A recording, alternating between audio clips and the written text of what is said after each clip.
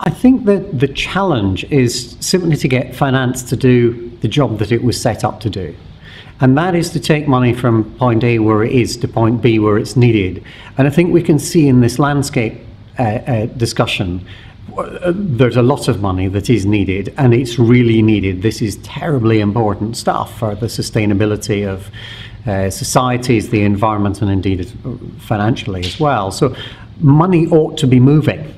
And there's lots of money there. Yeah, I mean 225 trillion or whatever the number is. The question is, how do we find the vehicles to get some of those private capital flows to start moving? And this is a journey that we're on. There isn't, I think, one solution to this. We were talking about a roadmap of something that you could do, but actually I think there are many different starting points and very many different destinations on the roadmap. The question is, how do you make the roads as clear and, of course, the vehicles as environmentally sound as they can possibly be? So I think the English phrase, horses for courses.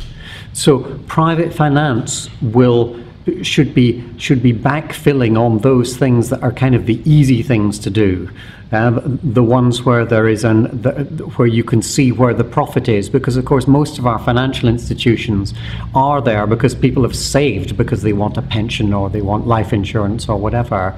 But if you could manage to start that process with a little bit of support, only a little bit of support for introducing private finance to landscape finance, that would seem like a sensible thing to do. One of the things I've been really quite impressed by, I'm not a landscapes person, but I have been involved in environmental finance.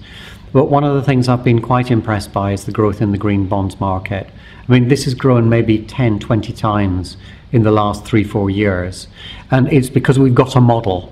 And it's not perfect, and there's lots of things you can criticize it for, but the 10, 20 times growth is quite spectacular. Imagine we could do the same in terms of the regeneration of the landscape of the world. We could do the same in terms of making sure that our forests are not degraded. It's really difficult. I mean, we had a whole morning about what are all the difficulties. I mean, first of all, the benefits that you get from this aren't just private benefits, they're public benefits as well. And secondly, who is it that you're going to put in the room to sit down and agree when you've got to deal with the water table, you've got to deal with communities, you've got to deal with global environmental problems, you've got to deal with all sorts of different knock-on effects. You've got a number of countries that are properly saying, look, the critical thing for us is that we get our people out of poverty. How is it that you manage to trade off all of those things?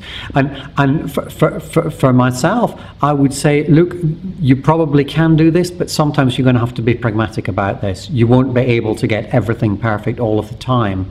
But if we can get a journey where well-intentioned people, including well-intentioned people from finance, but not just well-intentioned people from finance by any means, if we can manage to get that forward, then maybe we can get finance to do its proper purpose, which is, as I say, is to take money from point A where it is to point B where it's needed. There's plenty of money in the world. It's just not being invested in the things that we need it to be for a sustainable planet for the next few generations.